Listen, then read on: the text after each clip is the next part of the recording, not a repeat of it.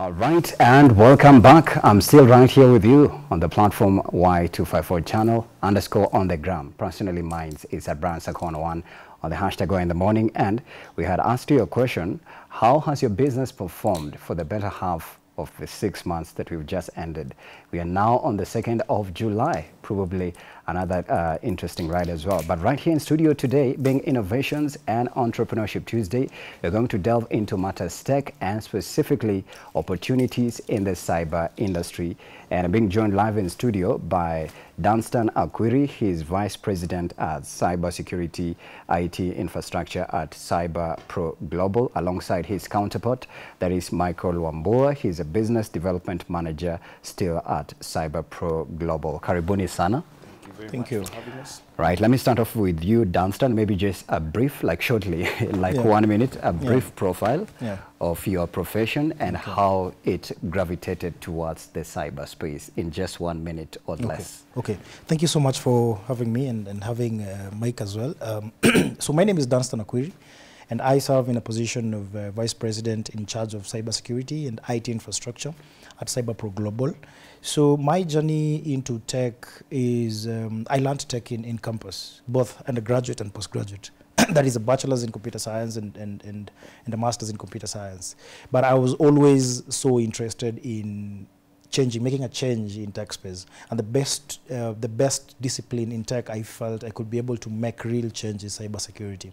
So I ventured into cybersecurity. I've done software, but I wasn't feeling the niche. So that is when now I switched to cybersecurity. So I have a very broader understanding of what technology is, how it operates, the whole science behind it, how data is processed. So protecting these particular systems or networks or databases becomes very much easy and very much relatable when it comes to cybersecurity. Yes. So yeah. Wow, that's a comprehensive profile. And that's a lot from, you studied computer science. Computer science at University of Nairobi still? No. No, Masemara University for my undergraduate and postgraduate multimedia university. All right. Yes. Interesting. Okay. And what about you? Yeah, my name is Michael Wambua. My journey into being the marketing development manager and the business development manager also for CyberPro has been there basically from the beginning of 23 years ago. So getting into tech through that's marketing 2 decades agencies. And another. Exactly.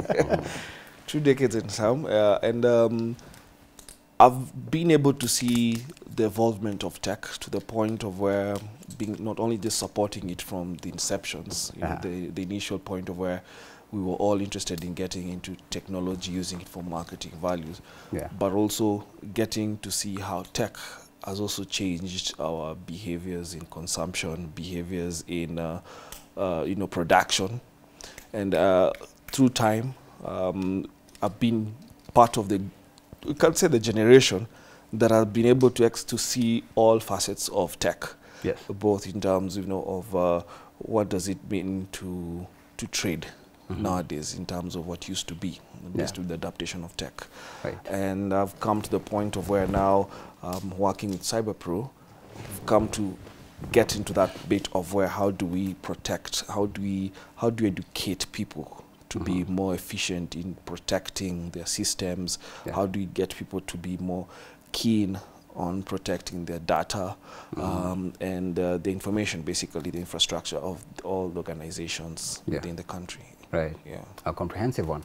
You've mentioned the word data itself, and I believe it's the center of you guys what you do. So maybe probably for a person who's tuning in for the first time, if they want to understand, let me say the nitty-gritties of what you guys do in terms of now handling data, what exactly happens at your institution? And being that a very technical question, but I'll just take it up and try to roll it in.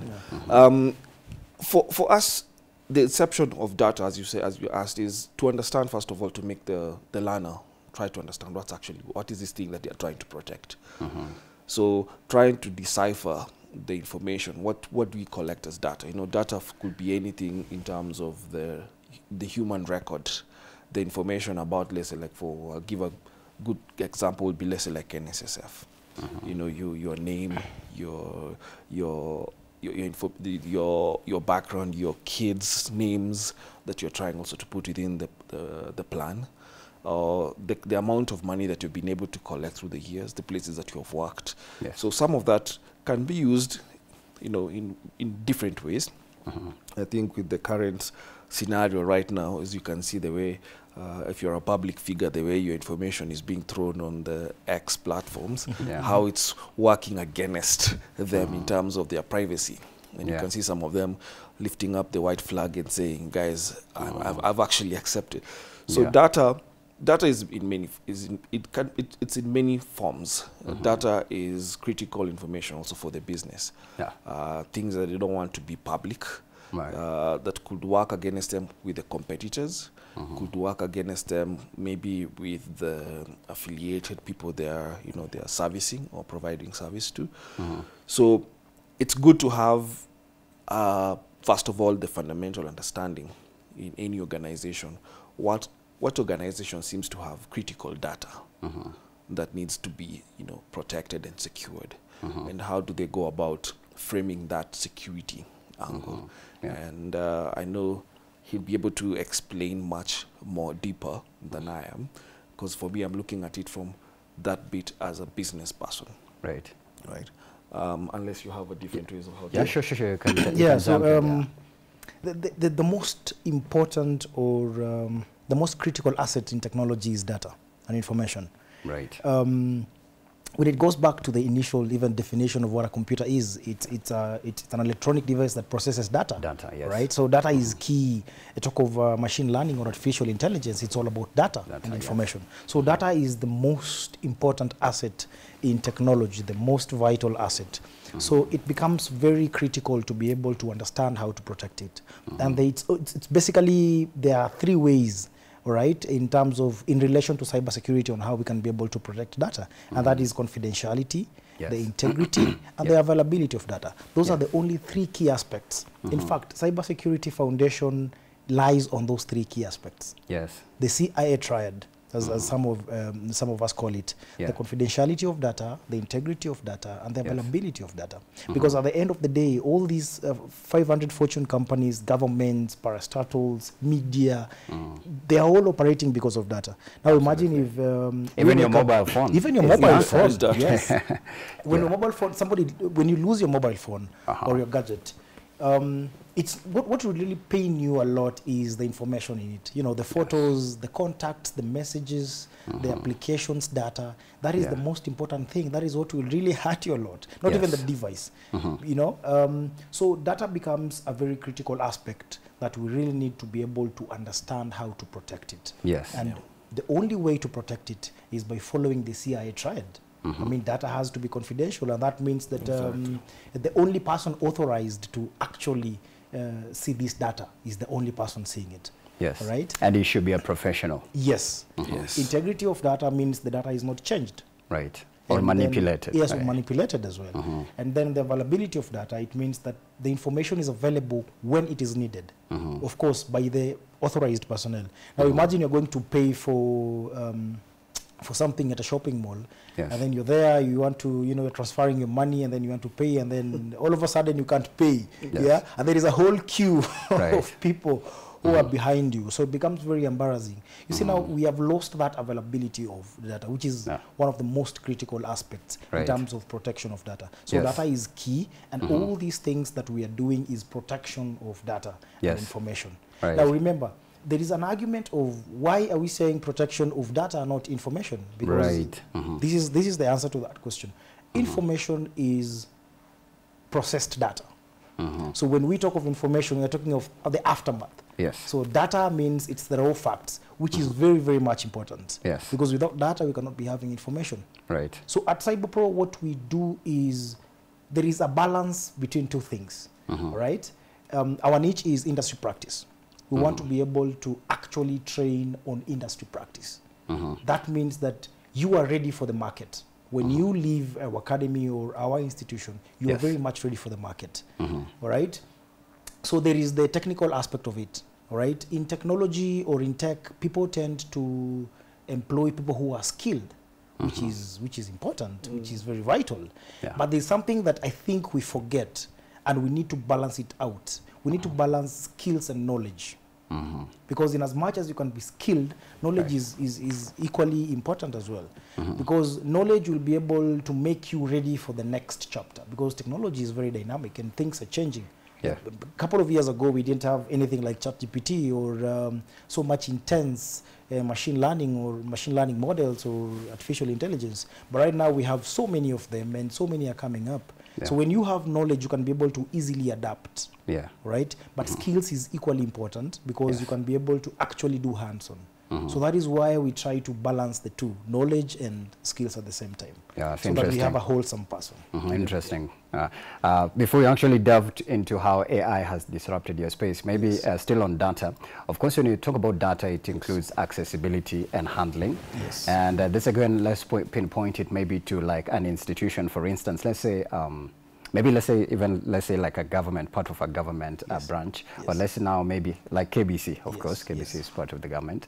And maybe now for a person who is handling KBC's data, how is of course maybe it's the back end, right? Yes. So how do you bring that into perspective, the back end and the front end of handling this data for specifically KBC? Is there maybe a form of like, you have to swear allegiance and say, I, Sakwa, handling KBC's data, I swear that this and this and that, and just in case there's a breach of it, these are the consequences, and maybe the consequences are provided for maybe in the Constitution, or maybe there's like a Data Protection Act. So I'd like you to put that into perspective, and then you can come in. Okay. Thank you for that, Brian. Now, I think the broader aspect of it is careers. Right? There are very many disciplines and careers in cybersecurity, data protection being one of them. So it's very important and very vital for organizations to understand that immediately you're getting data, either your employees' data or your clients' or customers' data or information. You need to be able to protect it. And protecting it does not mean installing antiviruses here and there. And basically it's handling the way you handle the data. Right? Whether it's sensitive or it's not sensitive, the way you handle the data is very important. And that's why there is a data protection officer. Yes. Right? Which is also a career on its own, and it's under cybersecurity. Right. So data protection officer, you undergo training on how to handle data. Yeah. Right? But how is the integrity, Pierre? Because I'm looking at it. Nowadays, people, they snoop and sneak out a lot. Yeah. How is the integrity of this officer? And I think I can respond to that. Yeah, sure. Yes, there's still the fundamentals for ethics that you need to uphold, basically. Yeah. But because of the measures nowadays that you can put to protect data, it means that it needs multiple people to oversee access or rights to perform. Yes, you'll be able to check on your personal records if it was a KBC platform, which is giving you have your metadata, your name and everything. But for you to check on your colleagues' details, maybe it's based on the amount of rights that you have been given as a user. Yeah. Those rights are being managed by a group of people within the system. Yeah. And then within that also, you'll find that there's either the super admin, and then there's a super administrator behind the system that guarantees you that you're capable of seeing particular aspects. Maybe with the accounts you can't see. Accounts can see some particular thing. HR can see some, and maybe at a centralized. Yeah, it's a centralized. And those are CRM kind of systems. And probably there's also a company that's been assigned to store your data separately. Right. A licensed company. A licensed company.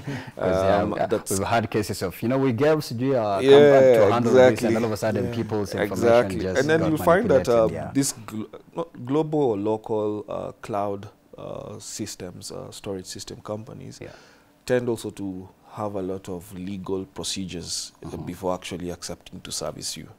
Because they have also to protect themselves from your, based on your vulnerabilities.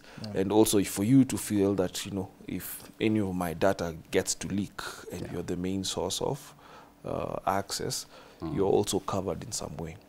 So the integrity part is majorly a human ask, the ethical aspect, but then again, the systems, as if you have very good architectures to build your data protection system tend to have to overlook all those aspects of where does your system, where do you keep a copy of your data. If I'm saying I'm storing my information on a cloud solution, how many people have passwords to that?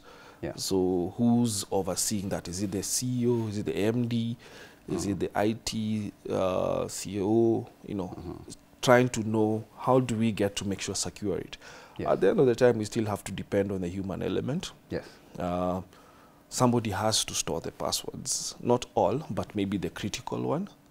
And that person needs to uphold quite a bit of integrity. For well-structured global organizations, they do have a very stringent formality to make sure that the data is well stored and the person understands the vulnerability, and also if there's any penetration of accessing the data illegally, and it's after their access, they're bound to be, you know, in question. And don't come to that. And on a lighter note, I know we throw in the word data a lot, and it's also good to try to break it down to the listeners and the watchers. When you're buying data from Safaricom, you're not actually buying data. You know, the name is, but it works. I don't have data. It works. Data is the information.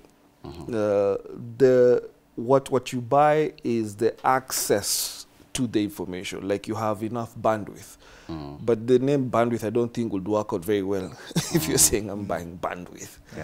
You say data bundles. You say data bundles. So it's good to understand that Safaricom doesn't sell data.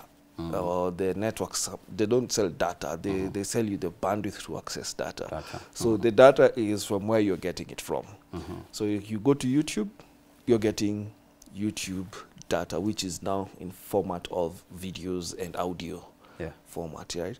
If you come to KBC and you're streaming, it's similar to that. You know, if you come to Y254 Twitter handle, you're accessing data in terms of the context that's flowing in from the different connections.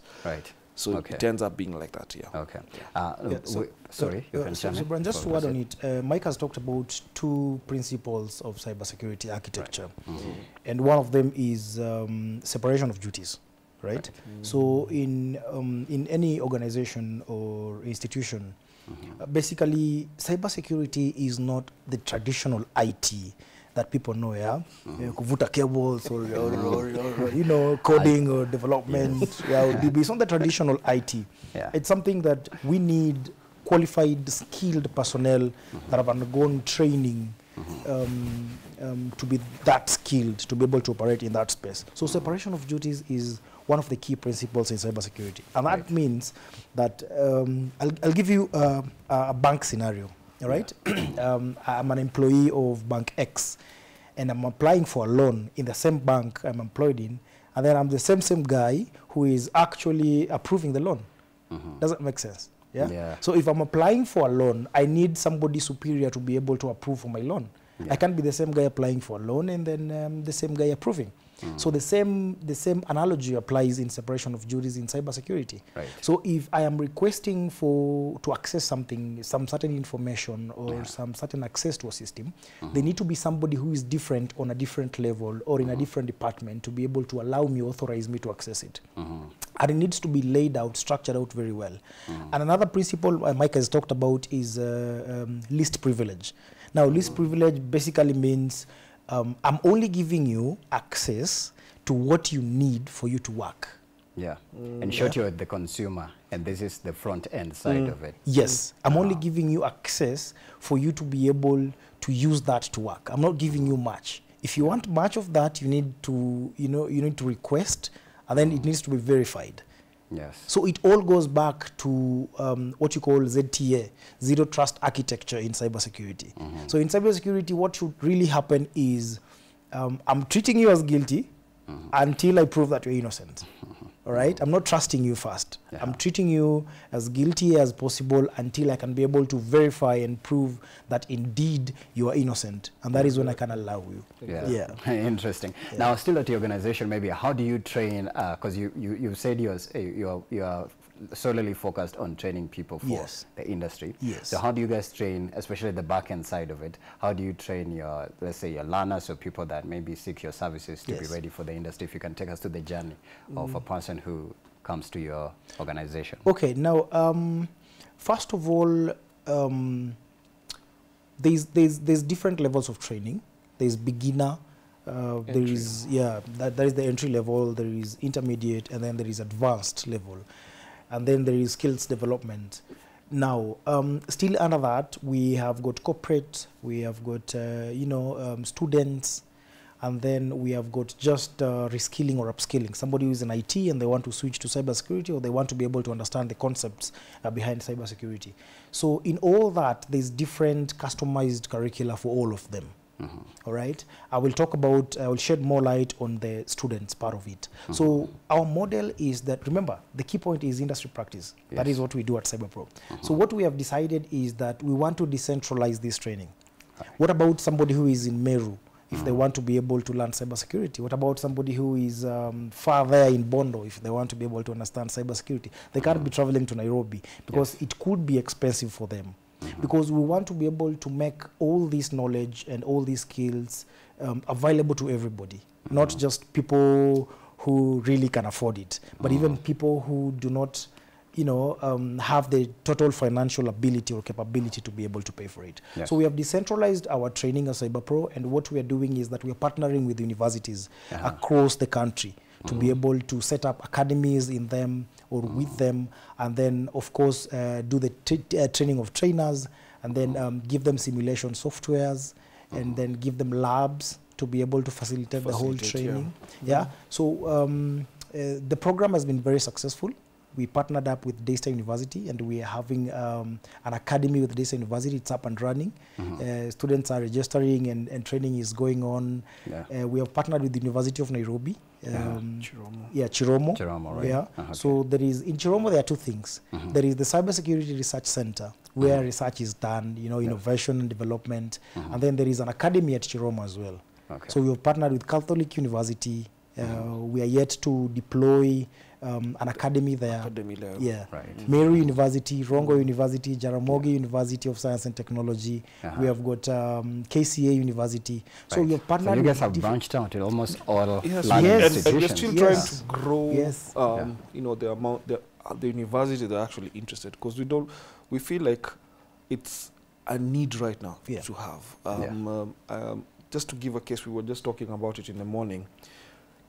Last year's, from June 2020 to June 2023, CIK got to measure close to 513 million attacks, cyber attacks. That is the Communications Authority of Kenya? Yes, in Kenya. Why?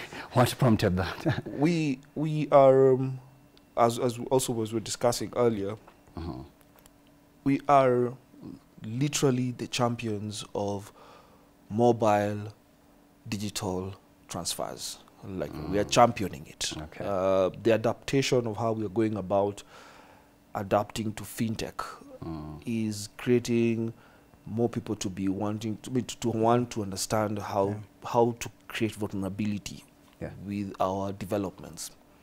So there's a lot of need to have early adaptation into what it is that we are creating within, as we call it, the modern silicon savannah.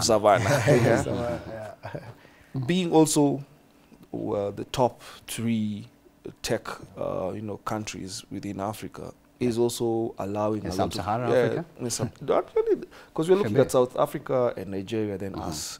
And I think when you look at when it comes to development, of solution, and especially now the adaptation of SaaS within Africa, we are championing it, and our solution is also getting shipped.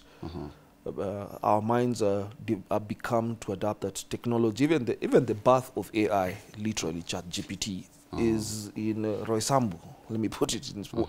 You know, it's where everybody's trying to put a focus of what next is actually going to come out. Yeah. So malwares are being used in the region.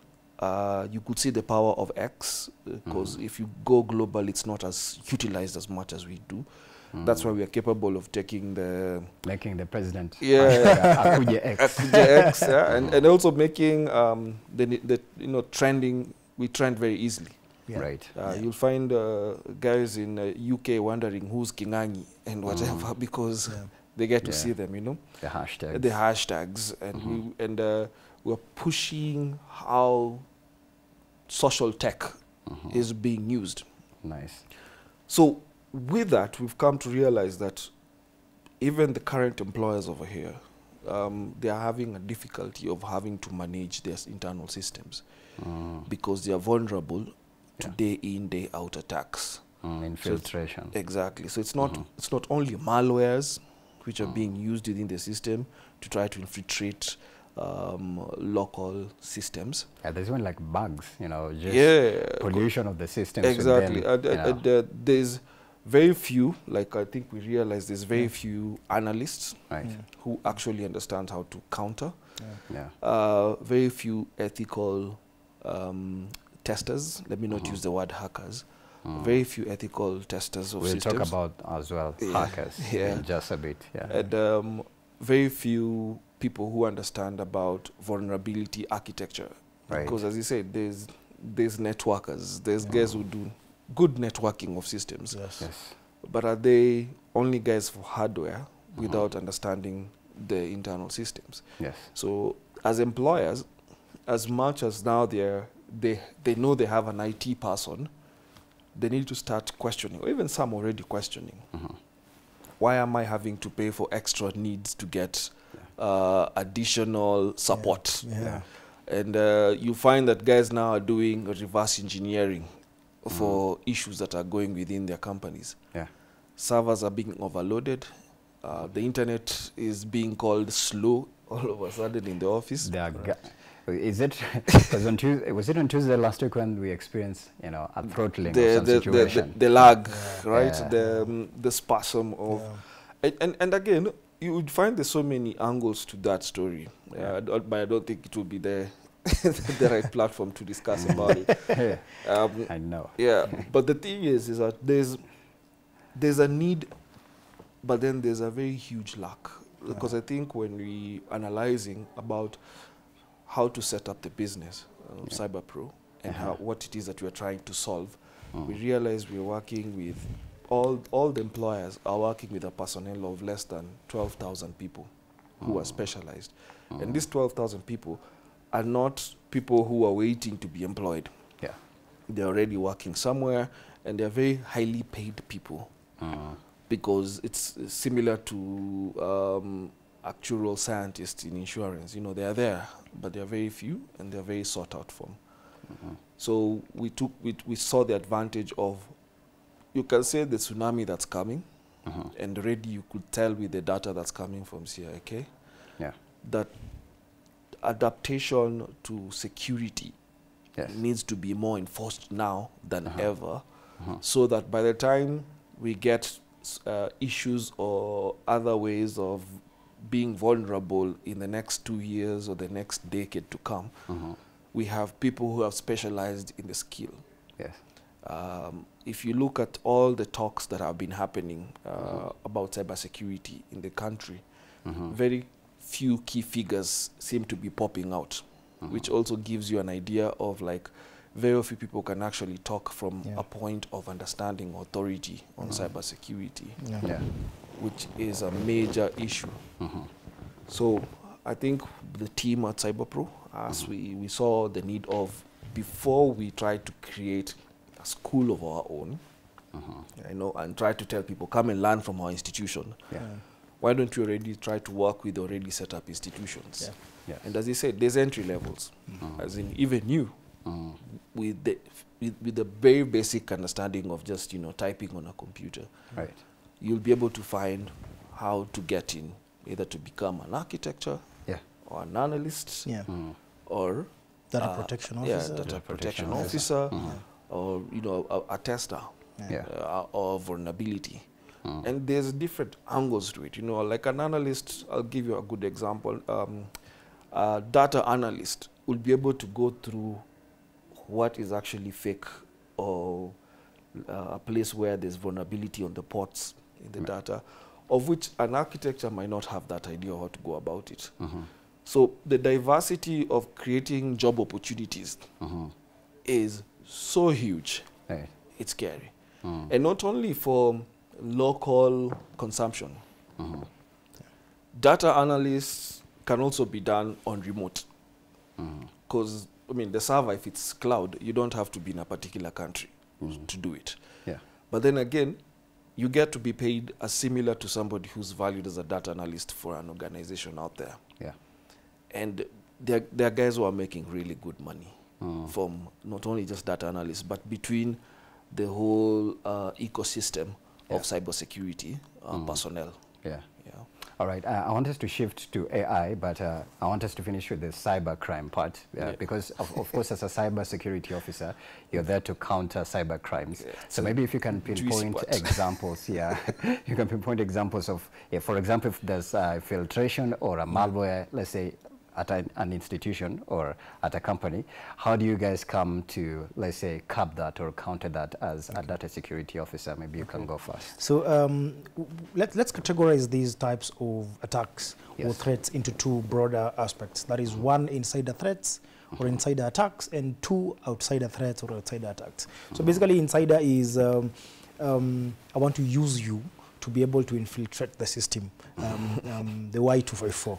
Right, I want to use so and so to be able to infiltrate their system. So I can either collaborate with you knowingly, or I can use you unknowingly. All right. So and the other outsider attacks is I'm performing an attack on that particular organization or that particular system without necessarily using the inside person in a layman's language. All right. And most people even attack people or are threats unknowingly. Most people who have, who even just by walking, and then you're seeing somebody typing on your phone, either your colleague or somebody you don't even know, and you want to actually look at what they are doing, that is a hack, right? That is shoulder surfing. And that is one categorized as part of a cybersecurity attack, because you can be able to actually see and get their password based on just peeping through what they are doing.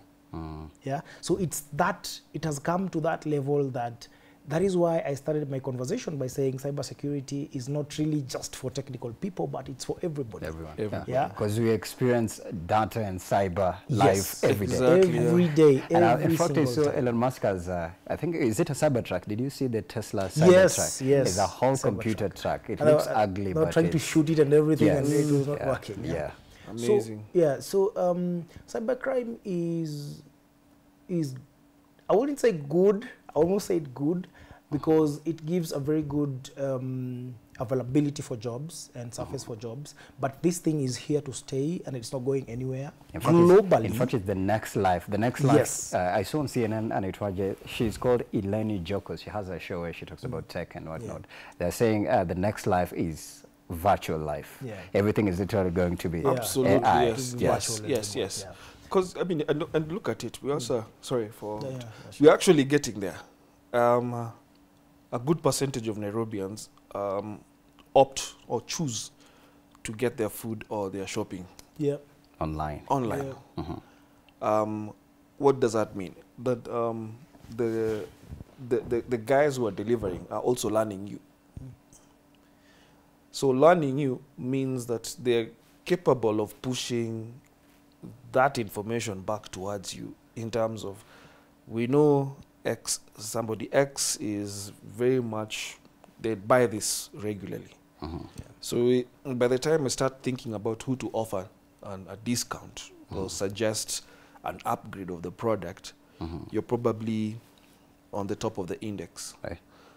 And it's those kind of things that also that even you as a consumer need to start understanding about your vulnerability. How do you prevent yourself from being cyber vulnerable?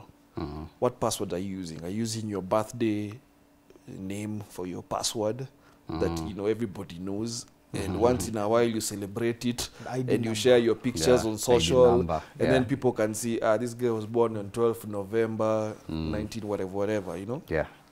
So cyber guy goes like, let me try to use a brute force or a brute attack. Yes. But I'll put first the birthday. I'll put the sister's birthday because I can see him celebrating it on social and wishing her a very happy birthday. I'll use the mom's name because it's written there on Mother's Day on his social platform.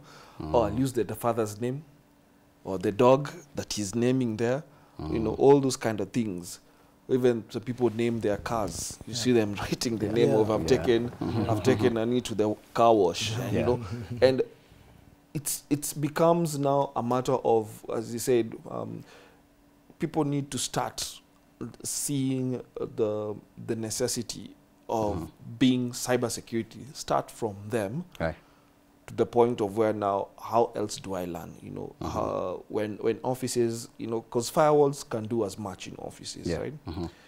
But there are those emails, the Nigerian prince emails will still come through. So how do you respond to it? How do you react to it? Do you just leave it? Do you make sure that your colleagues don't get to see this? Because it just takes one person to open it, and it becomes entangled within the system. Yeah. Right. What is the most newest adaptation to the to your office or your house infrastructure? How many people actually seeing your nanny camera in your house? Is it managed by a company and then you're just given a login?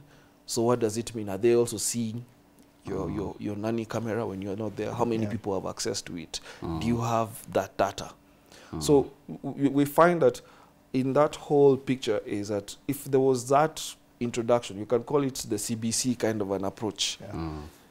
The most basic security formats that you can actually adapt to yourself. How far can you actually take it in terms of knowledge? How else are you vulnerable out there? Yeah. And those kind of things help a lot in terms of defining, business, decisions. Yeah. In terms of growth spans, investment plans, and all those kind of things. How secure are you against your competitor? Yeah. How vulnerable are you against your competitor also? And being able to sculpture or draft out a strategic way of how to go about things. Yeah. And I think by the time we were seeing, we were having discussion with the institutes, is that we also realized there's one of the things that also, the kind of restricts people from wanting to be in cybersecurity is also the hardware bit. Right. And hence the coming up with the hubs, where we facilitate, we equip everything, and we make sure that you're not trying to be challenged first to get into it by trying to invest in the, a more modern equipment, the software aspect about it, the utilities that you require to have in there. Right. We kind of cover that. So by the time you're just coming, it's a plug and play. Right. From inception. All right. For social media users, I think this is a very common one. Right here in Kenya, we have people that have been hacked. There's people, even there's children. Let's say a parent lives home and she leaves the kid with the computer, and then on the accessibility for them, I believe that's the front end side. What this kid is supposed to consume and maybe use for the part of the day, it's later on manipulated, and you realize they had to visit a certain site, and maybe it's not even them, it's somebody else on the back end who is doing that. And then also there's been stories of hacking. I think recently, was it a hack or maybe it was infiltration or maybe also spamming? One of the banks where somebody accessed and money was tampered with, and in fact money disappeared. It could be Equity or Family Bank. If you check out, you'll see that. So maybe for such, how do you guys help in terms of countering? Are there like maybe specific systems and softwares that you guys offer solutions to the clients that will help you counter this? Or you guys dispatch their experts who will help them walk that journey of, actually the word is recovery. How do we recover from this attack? Because it's already crisis, right? Yes, it is. Yeah. Now that is more forensics, all right? So what we do is just try to mitigate and see and analyze where the problem came in, all right? Where the backdoor, if there is a backdoor, how it got in, which kind of a threat was it? Was it an insider thing? But most of them in financial institutions are insider threats because they understand the system deeply. They can have easy access to even the server room or the data centers if they have on-prem. So we tend to give an information based on the forensics, where, how, what happened, which systems they accessed and how they did it. So we can, the least we can do is just, or the best we can do actually is just give a report on what happened, how it happened, you know, where it happened, all right, the what, how, which. That is all we can do. How do you trace the footprints of, for instance, of such an event? How? Okay. Not to be so much technical for even our viewers, but there are so many tools, enterprise tools, that you can be able to use, which actually get the imagery of the operating system, the systems which are being used, all the platforms, the whole, it mirrors the network of that particular... the logs. Everything, actually. And the beauty of technology is that in almost, I would say 99% of what you're doing in terms of digital-wise, you're able to leave a footprint. You're able to leave a log. You're able to see the activity, the history of what happened. But it's possible for an expert to clear the footprints as well. Yes, it is. It is it naturally appears like nobody accessed Yes. But this. it's very Yes. technical. It is. Yes. Yeah, very technical, but possible. And there's always that bit of nothing actually that you get rid of in a computer actually leaves the computer.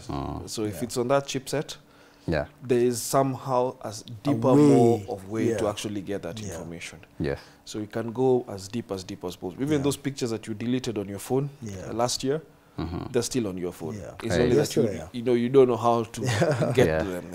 Yes. But again, at CyberPro, look at it in this way: we are facilitators of knowledge. Yes. Right. For the organizations that go through infiltration, like they have been exposed, they feel like there's some data that has been stolen and everything. Yeah, or somebody is manipulating. Yes, as much as we can do all those things, we can do the investigation for you and everything. We would rather equip you to maintain that, instead of sorting out, and prevent that. External help, I don't think there are very few organizations right now that don't have IT personnel.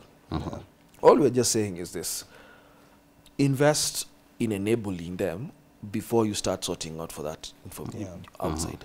And we have created these hubs, as you hear, all those universities that we are trying to make sure that they have it.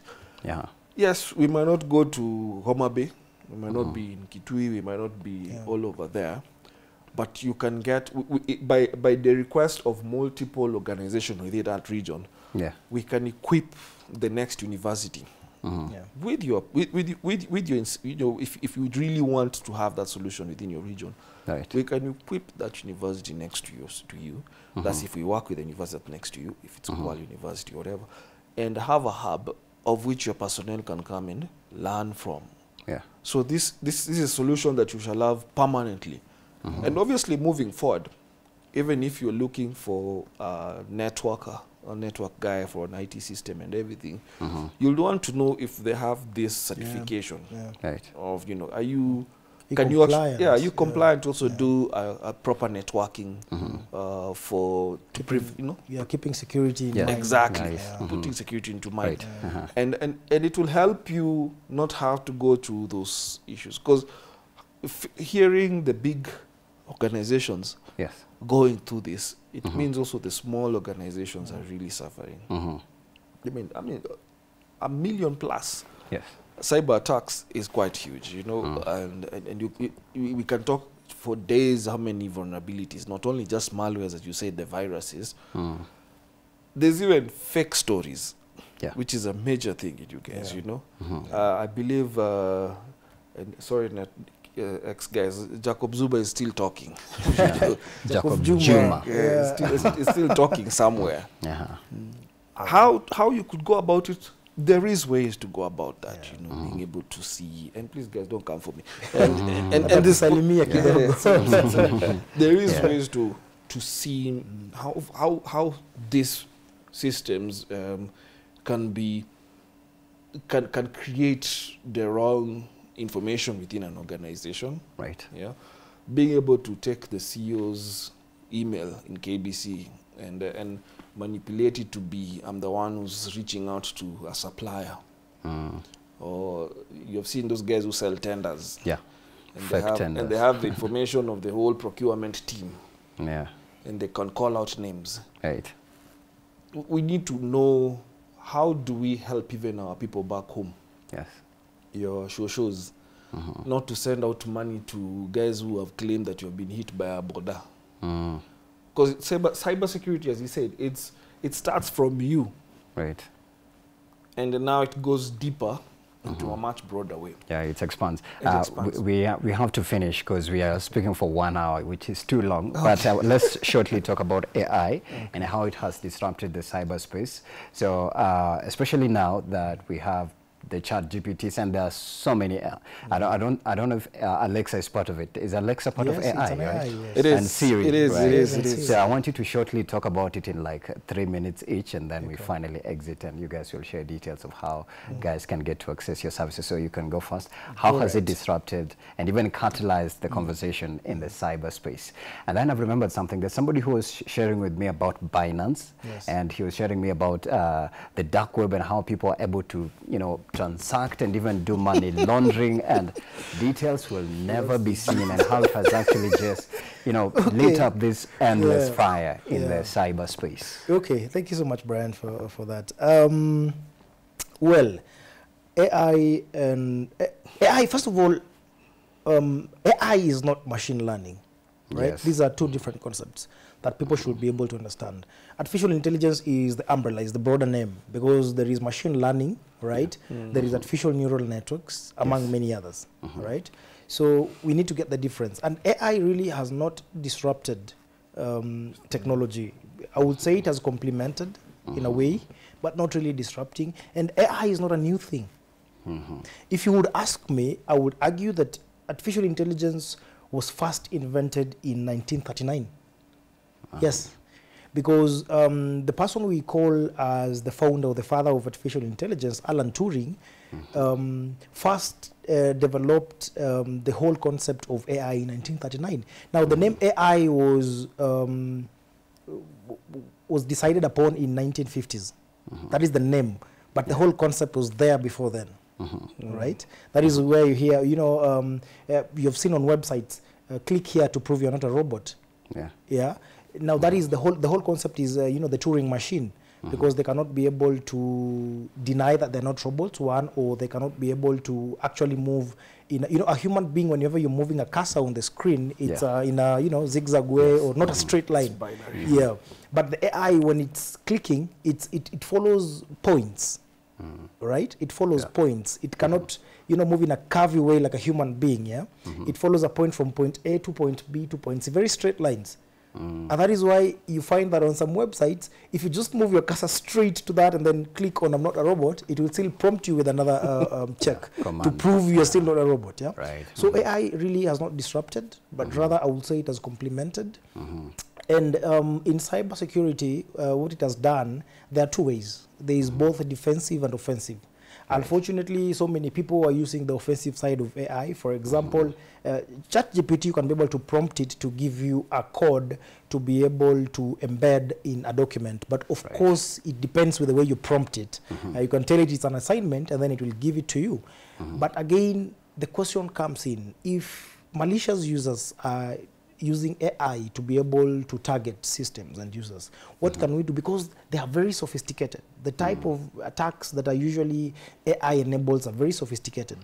Even next generation firewalls sometimes can miss to detect them, right? Or whichever security measures, or even a human being, however smart analyst you are or an engineer you are, you can fail to identify them. So AI-enabled attacks require AI-enabled defenses. And that is why we have so many platforms, so many softwares that actually are using AI to be able to really defend on the attacks by AI. Yes. One example is we have got so many products that we have partnered with as CyberPro as a company. Darktrace is one of them, and it's a very powerful tool that uses AI to detect and prevent, right? And as well as report, because you need to get the report and see them. And other companies as well, CTM is one of them, which is very good. So AI is here to stay, and it's not going anywhere. Right. So the sooner we accept, the better.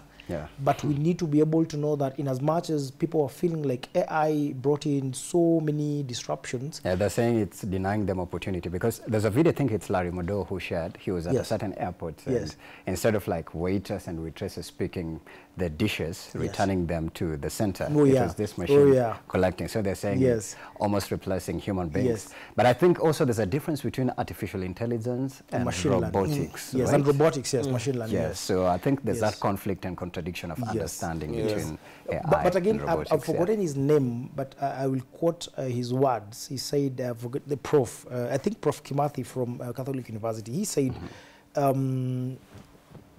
AI is not going to replace humans at all. Yes. But people with AI are going to replace people without AI. So AI is not going anywhere. You just need to adapt and know that I'm putting myself in a position whereby I understand the whole concept of artificial intelligence. Because talk of artificial intelligence is a concept in technology that has really penetrated the market in African Kenya for now. But remember, I've told you it's a very old concept. It's not a new technology. We have got Internet of Things or Internet of Everything. And then we've got cybersecurity as one of them. And then we have got blockchain technology. Right, where you're talking about Bitcoin. Binance and the Binance and the rest. You know. So it's and blockchain, when people hear about blockchain, they're thinking about fraud. I mean, ni kitu ya watu kuiba pesa. Not really. But it's been infiltrated as well. Yes, that technology. I think that's when now white hackers and black hackers come into play as well. Correct.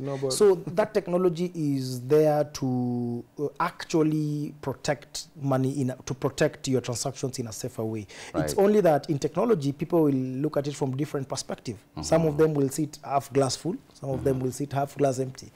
Right? So, and it goes back to what really is cybersecurity. And it's not hacking. There is a lot to cybersecurity than just hacking. Right? There is policy, that is governance, risk, and compliance. Categorized broader into non-technical and technical.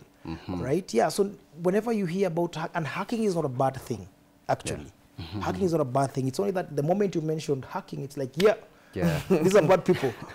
Hacking is... But you can even hire services of and people are paid very well. Do for you. You know. And now they changed the name from ethical hackers to penetration testers. We are pen testers. We are not hackers. We're not hackers. Let's use the word penetration testers. Pen testers. We are not hackers. But ethical hacking is good, not just hacking, because you need consent, you need permission to be able to do that. So basically, what Mike said, from introduction at CyberPro, the way we have our classes and sessions to skills development, we take you through all these technologies. As a beginner, as a person, we assume you know zero about technology. Cybersecurity, there is AI part of it, there is a whole technology concept of it, but of course we become biased on cybersecurity. So that is what we do. But one thing is that I would like to insist on is that AI is not a bad thing, really. ChatGPT is not a bad thing, really. A while back, we had a session, and it was a CTF event, Capture the Flag event, for cybersecurity, and allowed the students to use, I told them, use whichever tool you want to use. You want to use ChatGPT to query, you use it. You want to call something, you do it on your own. So we need to be able to really embrace it, knowing that it's not going anywhere. So just put yourself in a position whereby you will not be replaced by people who are using it. Because and in fact, ChatGPT is more human, because it in fact are human commands being, exactly. You still have to articulate the results. It can't just do it. You have to guide it and tell it, this is actually they need to have my outcome. Not like even robots, but also robots are human run. They are. I don't see if we have 1 billion robots taking over even companies. It would be a better life, to tell you the truth. Robots taking over. If it would be a much better, because you see now, you'll probably put focus in where a human aspect is required. Uh-huh. Yes, it's true. There's a robot will never be able to replace a human being. But there are things that we humans don't really have to do you know, to be able to execute, where we put our lives in danger, where it's mundane tasks that can be replaced easily. And case in point, like what Amazon is currently doing. Right. You know, it's using robotics and robots and, you know, artificial intelligence to make delivery arrangements much faster.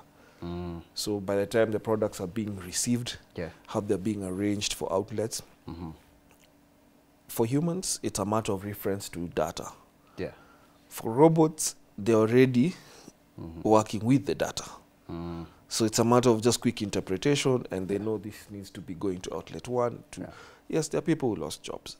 But again, there are those ones who found work because Behind of that, because now they came in with the knowledge of we know how to manage they this. were rightly placed. You know, there are guys who came in and they realized, oh, these things need to be repaired. So you removed one set of personnel, but you introduced a new, different one. Those who adapted to what is changed, and those who did not adapt. And the changes are coming each and every day. We have to go. We have less than 1 minute. That's what I'm told. I've just remembered. I was sitting in San Francisco. There's this lady who boarded an Uber, and the Uber is purely robotic.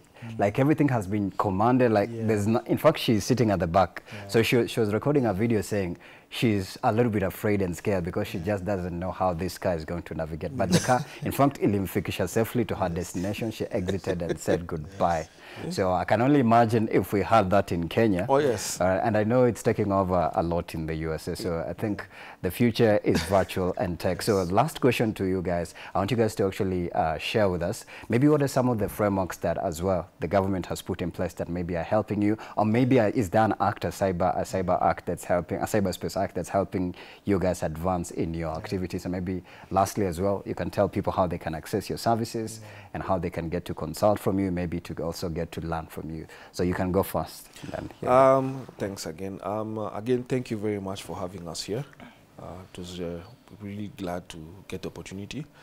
I'll jump first of all to where the people can access, and then I'll leave him to give out the acts part here. So you can reach us out on cyberpro.ke. Our offices are in Hurlingham, but knowing that we're answering to so many people, would rather you did just the digital reach out.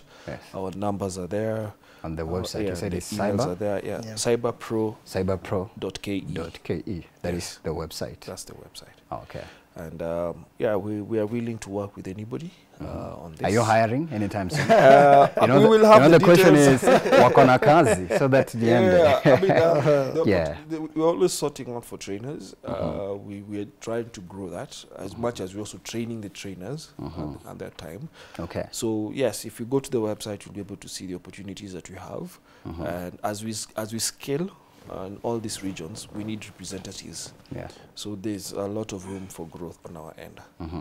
From now on, moving forward. Okay. Yes. Yeah, thank you so much, Brian, for the opportunity.